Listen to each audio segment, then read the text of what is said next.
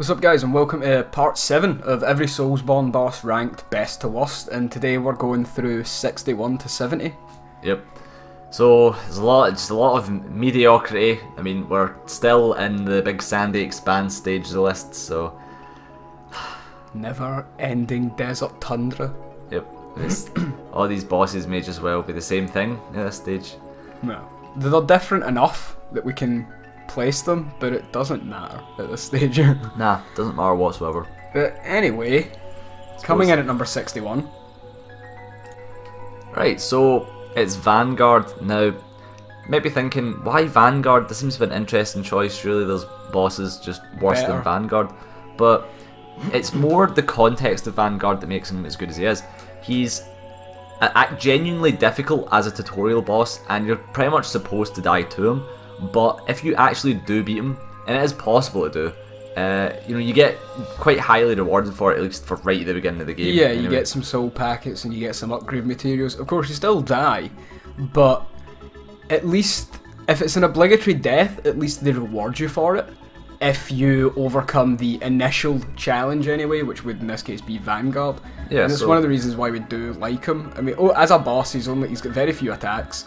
But you pretty much have to always be 100% health or he'll one-shot you, so there's that element in there as well. But it's nice just to be rewarded for beating a boss that we were intended to die to.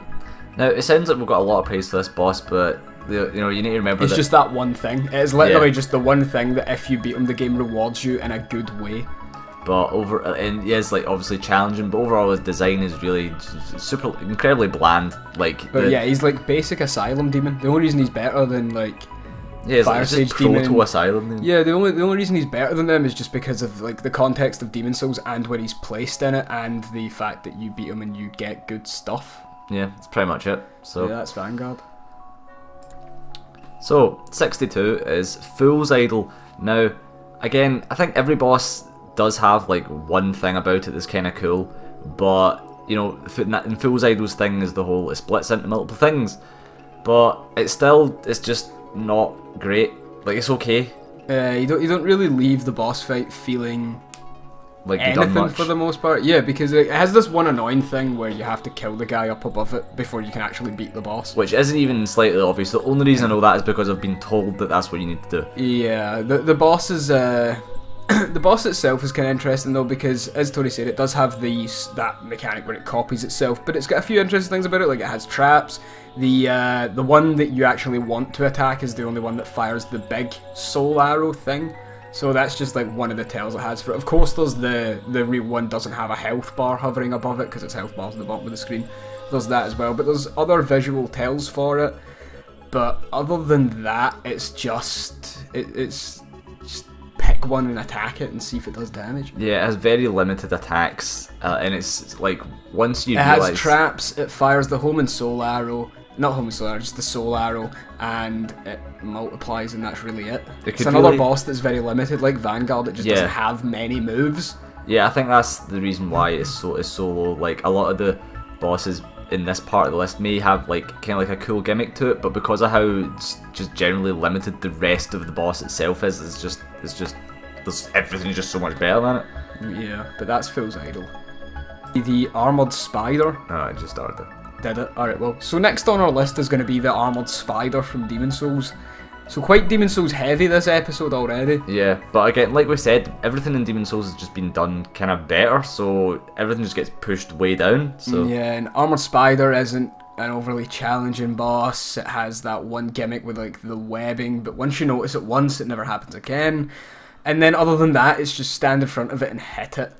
And then eventually you're going to have to run down the tunnel because it will reset the fight. And then you have to run back up to hit it again. And then you have to run away. And then you have to run back up and hit it again. And really, like, that's it's just not engaging. Like, no. Here's the thing, when it comes to these kind of bosses, it's just like, do they even produce any sort of emotional reaction? Like, at this point, it's just, Yeah.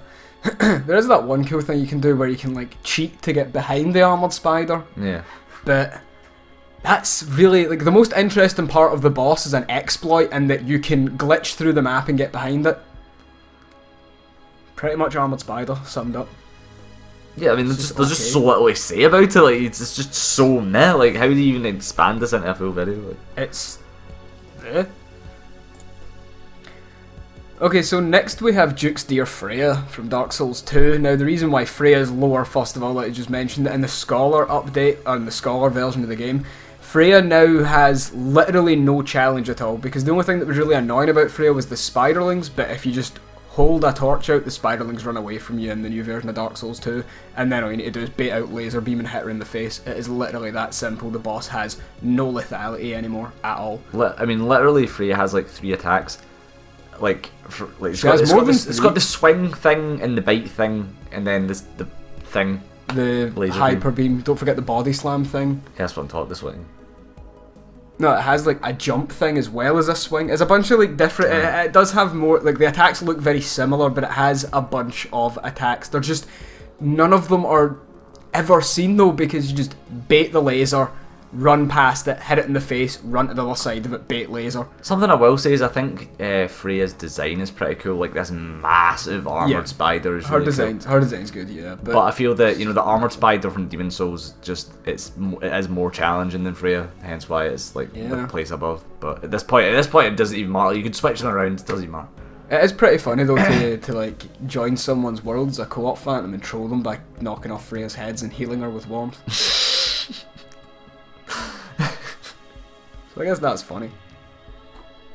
Okay, so yet another Demon Souls boss, and we've got the Tower Knight.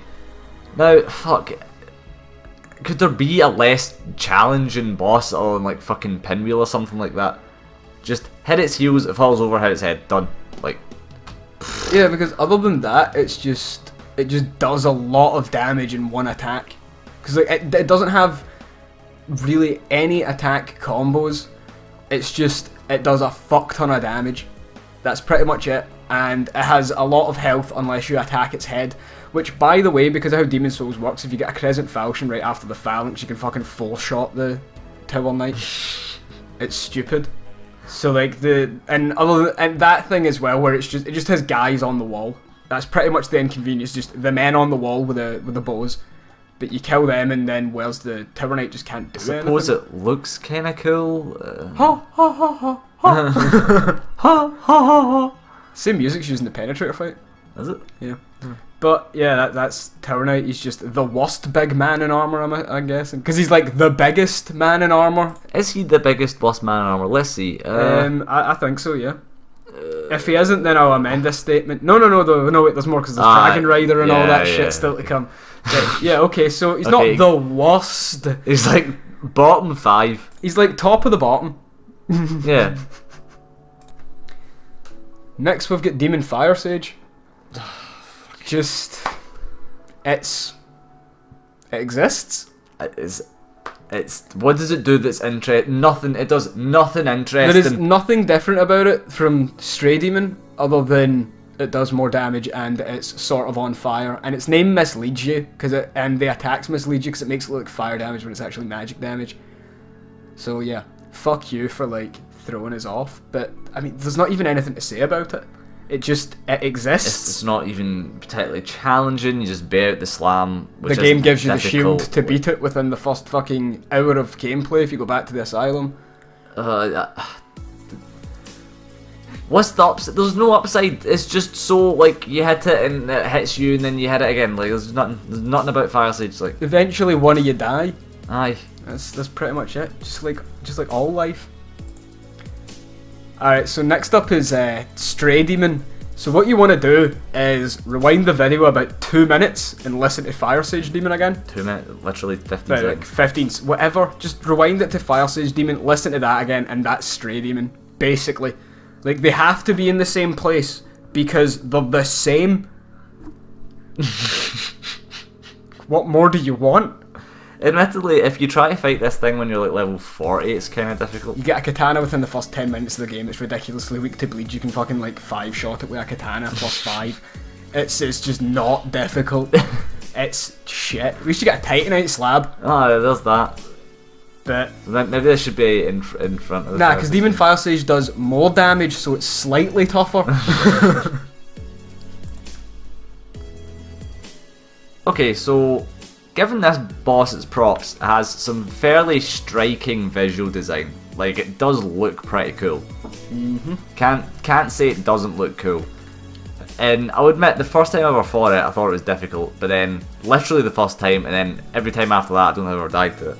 No. Oh no, I died to that one time when it like crushed me with its hand one time. Oh yeah, because its hitboxes are fucking ridiculous on its slams, but yeah, it's just Gaping Dragon just doesn't really. It's scary. That's it. This is a little bit of shock value, and then you die to it the first time or whatever, and then you realise this boss just can't hit me if I'm even a little bit observant. Yeah. And it just, like, I think I've flawless Gaping Dragon every single time since I can remember. And you just hit its ass a little bit, and there you go, it's dead. At least it has a tail cut, but yeah, other you than get, that, get a it's cool just, weapon off it. To be fair. Yeah, but it's just it's so shit. I know. It's just not good. Doesn't even have any particularly cool mechanics. It's just a big thing. Yeah, it's just teeth and legs and a wee nub when you cut the tail off. That's got it. a wee nub for a head as well. Oh, aye, it's wee wibbly wobbly head that you do like double damage on. Okay, next on our list is the Iron Golem. Yep. So what do you say about the Iron Golem? Nothing. It's nothing to say. He's just loads of armor, just a fuck ton of health, and summon Tarkus and you win. Yeah. Like, this boss is so low simply because, like, the game beats it for you. Like, you don't need to fight it, like, at all. And if you do fight it on your own, then it's just a massive HP grind. It'll... Not even, you just hit his legs, it falls over, done. Like, oh yeah, there is that, you can just knock it off. You don't even need to fight the boss fully, you can just kill it at like 30% health because you can knock it off the edge. Yep. But the boss will legit never hit you, and if you can't get it off the edge, it's just going to take you a while to kill it. Pretty much, because you don't have elemental weapons at that point or anything like that. You've just got straight up physical damage for the most part, and it just has a fuck ton of it. That's pretty much the boss. I mean, I don't think the design is particularly bad. I think it looks kind of cool. You get a cool weapon off it. I just wish there would have been something better than that for... Yeah, I reckon it could have been way more intimidating. Could have been way better to like have an actual good boss before Anno Londo. Yeah, that would have been nice. Yeah, but Iron Golem's just big man tin can. Yeah. Nothing else to it. Right, so, 5th boss from Demon Souls, and it's Adjudicator. Now, I'm trying to even think, like, what does it's just a big fat guy, the sword, and it can't hit you, like, you just roll under its arm. You bounce off it. It's kinda, is that even cool? Like, it's... I don't know, is it? like every question just answers itself with another question. It's just, is it a good boss? I don't know, is it? I don't think it is. If you're using magic, it can't hit you, and you just hit it in the head and it dies. Yeah, there is that. Or if you're using a melee weapon, you just walk beside it and it can't hit you and it dies. It's just not difficult. But you do get the big knife, which is OP as fucking Demon Souls. Hands down, the best weapon in Demon Souls for like PvE is the Butcher's Knife without a doubt. It's good. It's good shit. Because you can't upgrade boss weapons in Demon Souls, so it just comes with a fuck ton of damage anyway. And it scales with strength and dex evenly, and faith as well, I think, which is just fucking retarded. The weapon's just OP, but that's really the best thing about Adjudicator is killing it so you can get its sword. But otherwise it's just a big fat guy. Big fat yellow fuck. Well, my bud for a head. I know, I don't even understand its design, like fucking... I don't know. God, it's... I mean, if you thought this episode was bad, just wait till the fucking next episode. The greyest of grey. I know. But anyway, that's it for this episode. Yeah, we'll see you guys in the next one.